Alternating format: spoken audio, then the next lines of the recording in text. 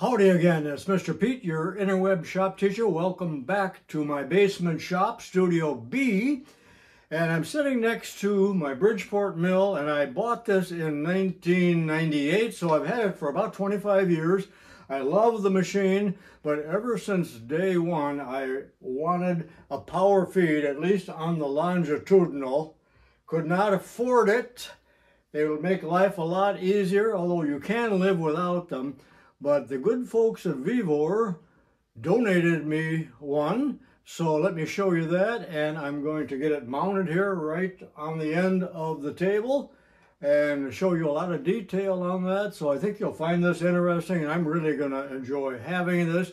Thank you to Iris, and there will be links in the description for where you could buy one of these if you're interested. And they are really quite inexpensive, and it seems to be of pretty darn good quality, so we'll go over all that and hope you enjoy. Stick with me.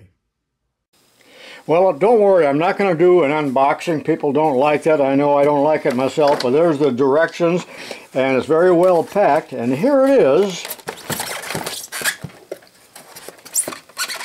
Quite heavy, looks to be well made. Here's all of the accessories, and on the end here you'll see the control. So this is the direction and the on and off, the speed, and this would be the rapid traverse here. Looks like there's a nice needle bearing in here. Beautiful paint job, kind of a cream color. So that's enough showing you the box. So let's go on over to the machine and prep the machine to receive this little beauty. Unfortunately, in order to install the limit switches for this device, I had to remove the X-axis scale for my digital readout Accurate. I'm very hesitant to remount it over here on the back side, which some people do. Because of the thickness here, I will lose about 2.5 inches of travel here before the actual scale would strike up against the column here. So that's not good at all. But for the purpose of this video, I took this off, and I will mount the limit switches in this T-slot right here. But at a later date, if that is inconvenient, I may move the limited switches back here, or I may actually not use them, because I never leave a machine unattended while it's under power feed. But it might be foolish not to use it because it is a fail-safe. But that's all I'm going to say about that for now. Let's get into the actual heart of the matter. Let's identify some of these accessories. To start with, here is the gear made of brass, but you know what, in the directions they call it copper. I don't know why they do that. This is plastic. I would prefer if that was metal, but notice how it was shipped here with a protective cover to protect the gear teeth, and it is pre-lubricated, so I suppose that will prevent somewhat of a mess. So that's a pretty good idea, I think. And then in this little bag is just various washers, spacers, springs, and I don't know what all. Possibly not all of these are used on various machines or are necessary, so we'll see as we go along. And these are the stops for the limit switch, and they are spring loaded. I've never seen anything like that before. This is not plastic, it is metal, so they look to be pretty well built. So the very first thing I need to do is to install this, and you can see that the holes will line up with the other ones. This is made of aluminum, but sure is nicely machined and feels heavy and quality. Notice there's some roll pins here and some threaded holes and the counterboard holes, and I'm going to reuse these cap screws so that we don't get into any metric stuff. We don't have to worry about that. But I'm going to start by removing the handle, the crank. This is a 3/4 hex nut, which I've already loosened. It was quite tight.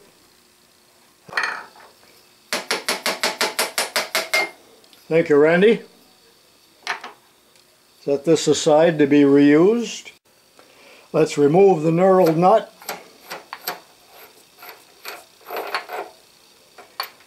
The graduated collar. I'm extremely hesitant to show this, but this particular piece is extremely tight.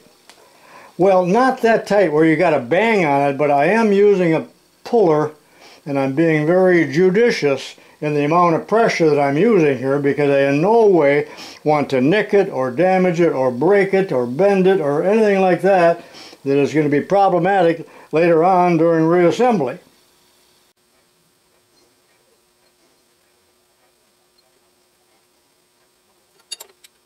And there it is.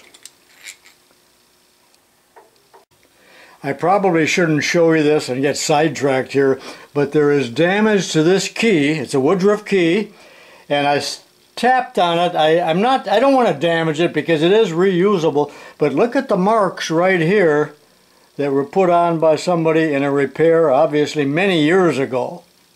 And that key is not in good shape, so I'm really debating on whether to bang on it and get it out of there and use a new one, or am I going to cause more trouble by doing that? So I'm just going to move on and not explain any more about that. But you're bound to run into little problems like that in any job, especially on older machines. Bubba was here 50 years ago maybe. There's 4 cap screws to remove. I've already loosened them with a traditional hex key, so let's knock them off with the DeWalt.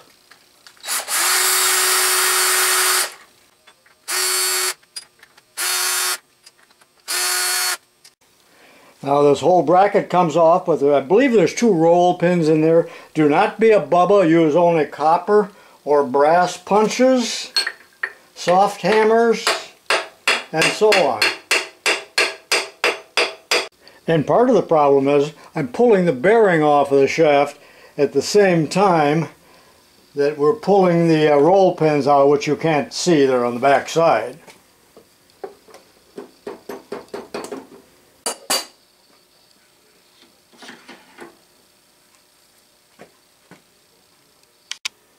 I suppose this is a batch number from the factory, but get everything wiped off thoroughly.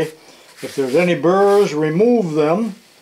Get the shaft wiped off, and then they said put a little grease on.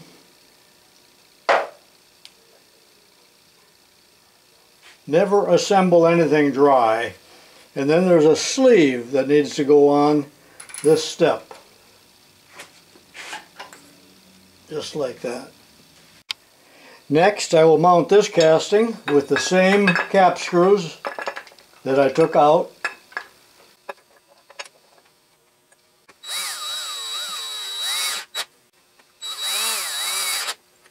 And then tighten up with a regular Allen wrench. And now the main drive unit itself, and they said to grease this needle bearing where my finger is, and I already have with that same shell grease that you saw a minute ago. And that goes on there right like that. And there are 2 cap screws here, and they are metric. And there's a lot of holes here. I only need 2 of them. And as they said in the directions, fix diagonally. So I guess whatever position you want it in.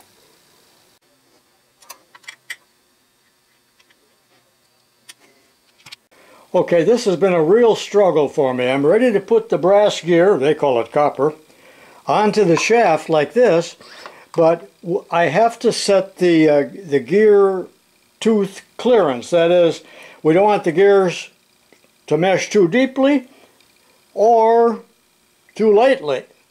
So they gave us a whole handful of these spacer washers. Some are thin, some are all different thicknesses. There must be 20 of them here.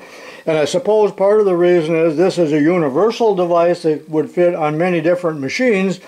But then I ran into another problem. Well, I do this and play around trying to get the right clearance. I need to take this on and off many, many times. I absolutely could not get it past this buggered up Bubba key. So I got it out, but believe me, it was a struggle. So that's the bad one. And here's the new one that I'll put in. And I'm still not going to put it in yet until I have determined what washers that I need to do. I will do that off camera because I think that's strictly beguess and begosh, because once the gear is put into place like this, there is no way to examine it or look in here to see how much clearance that we actually have. So I'll do that all off camera and then get back to you. Actually, it's about 2 hours later. I had a little bit of a struggle. First of all, I needed to ream this just a little bit. It didn't take much, but it wouldn't quite go on. But remember that when you ream a workpiece with a keyway, it's essential that you use a spiral reamer. Luckily I had one, and see how nice that works, rather than, this is a different size, but rather than a straight fluted. So I've talked about that before. So now this goes on very freely because I didn't want to struggle with it, taking it on and off as I decided what or how many washers I needed. And I finally determined about 2 of them, and time will tell if that works all right. So then I ran into yet another problem. This is an 1/8 inch Woodruff key. That's an 1/8 inch keyway in the shaft. This is a 3 millimeter. Well, that won't fit. So that's why you'll see here in future footage the vise is back on the mill, and I had to take the mill, and it didn't take much. I had 8 thousandths to take off, just make a little step on each side, and that's already here, so I'm not going to take that back out to show you. But now, as you can see, it fits freely. Goes right in, and feels like the mesh is good, and I'm ready to continue assembly. But that was a little bit of a struggle, and I hope you guys can take care of little problems like that by yourself. Okay, final assembly. Now there's a flat washer here, and it really doesn't, the directions aren't very good. It just doesn't tell you where these things go, but since it fits there, I assume that's where it belongs, on that side rather than this side. Now we're using the old graduated dial made of cast iron, and unfortunately the original knurl nut is imperial thread, so that cannot be used, and I will use the provided one. However, it is plastic. I don't really like that very much. Look at that, it wobbles. But again, the purpose of that is to hold the graduated collar and loosen it, and you can zero it out.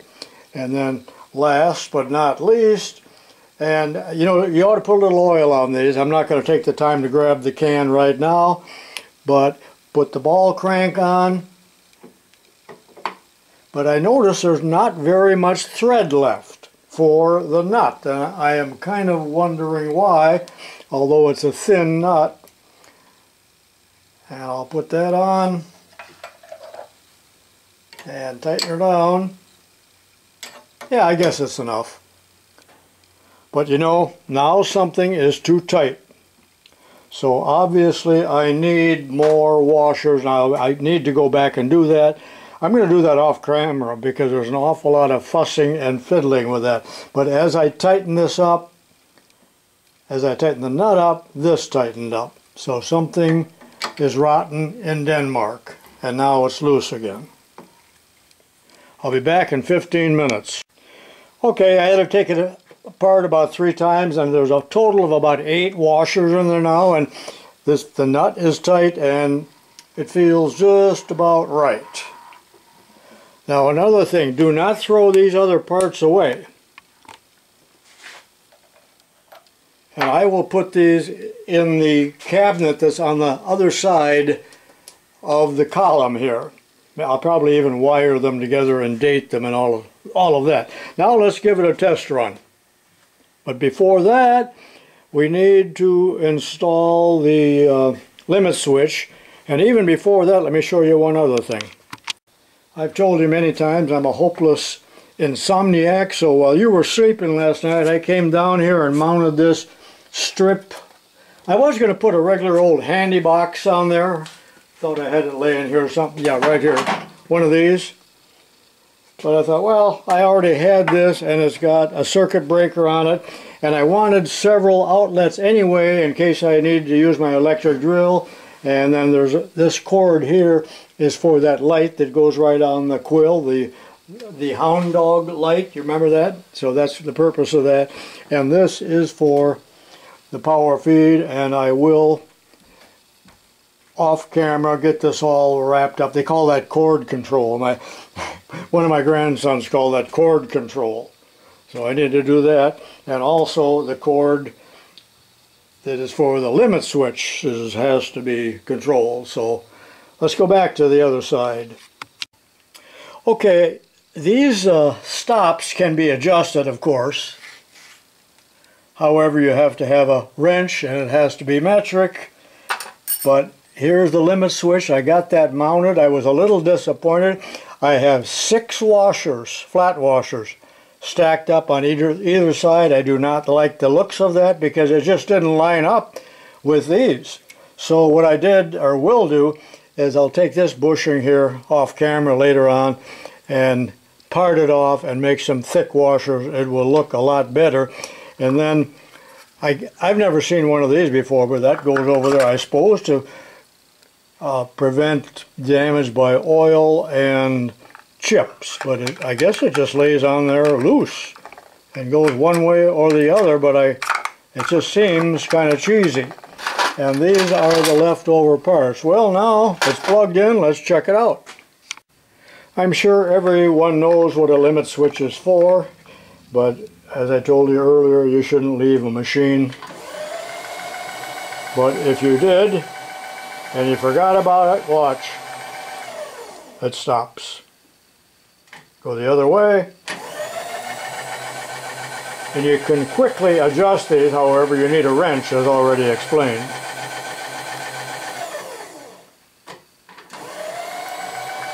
I don't want to be too critical, but I suppose some of these faults are because they are making this product to fit many different machines. So we had to shim the switch, which doesn't look real good. And then the other problem, remember, was that the key here. We got a little conflict here between metric and imperial, but I was able to fix that, and you can too, because you're a machinist, or you wouldn't even be watching this.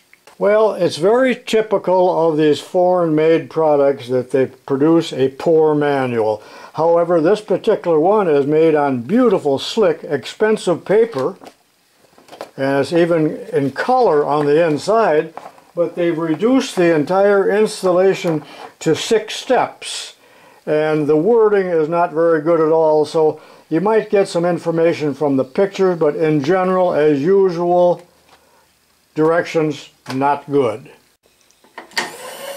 This is the slowest speed that I can get out of this thing.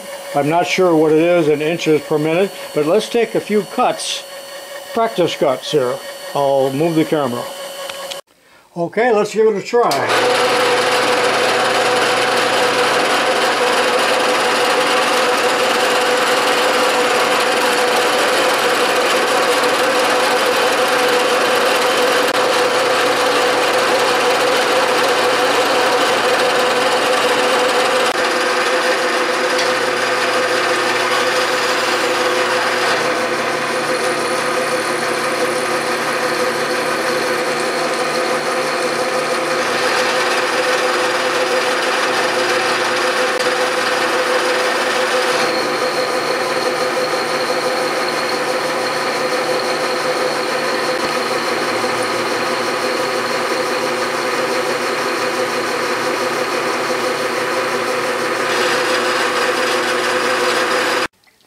This seems to be about the slowest speed that I can get.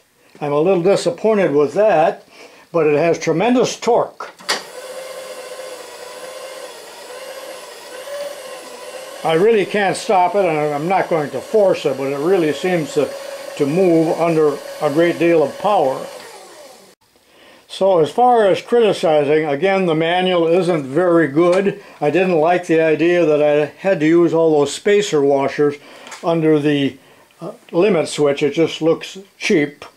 And finally, I did have to spend an awful lot of time modifying that Woodruff key.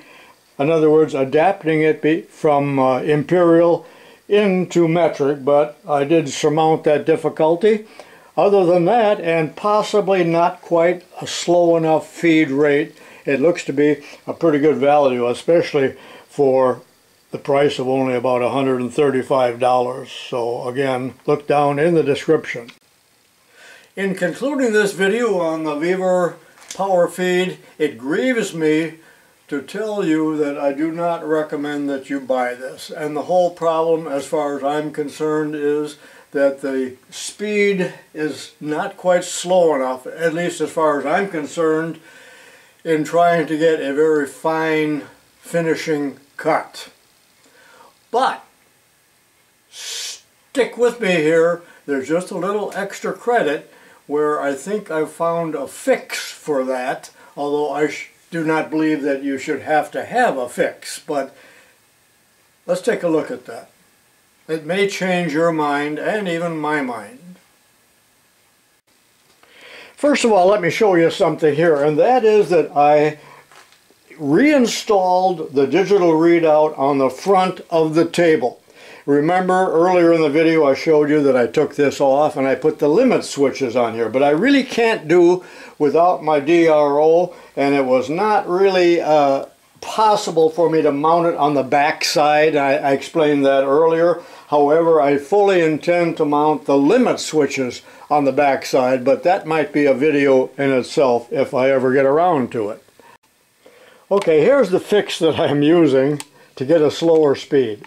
I had in stock, and you've probably seen it above my bench, this Dremel speed control. I've had this forever, but I connected this to the VEVOR Power Feed here, and it's simply plugged into the back side as you plug in any device that you want to slow down, and it gives me a lot slower speed.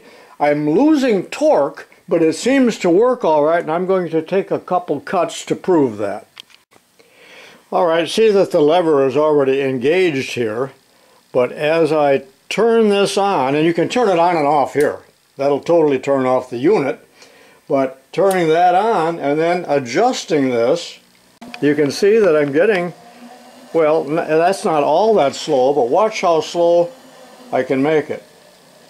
However, at that real slow speed, there isn't a whole lot of torque, but it seems to be enough torque to make an actual cut. So now I'm going to aim the camera at the work and cut some steel here, and it is serviceable. But again, that's a fix that we should not have to do, but it's making it work, and that's all that I really care about.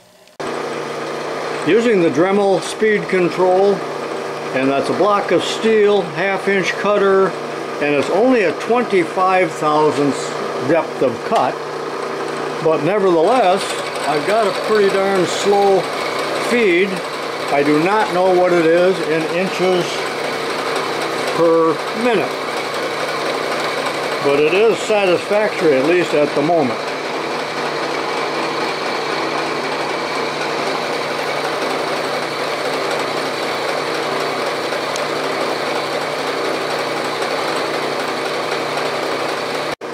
Now this is a 50,000th depth of cut, same cutter, same steel.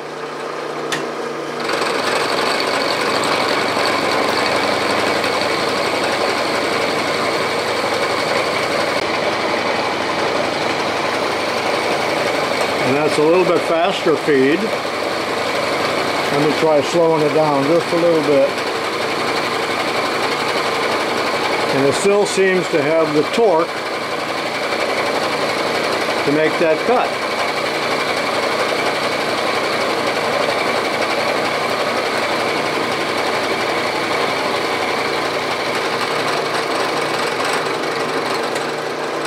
Well, that's finally the end of the video. I hope you got something out of it, and I think there's still a lot of good about this. And leave your comments. What do you think? The link is in the description if you are interested, even though I really do not recommend it. So long for now, Mr. Pete.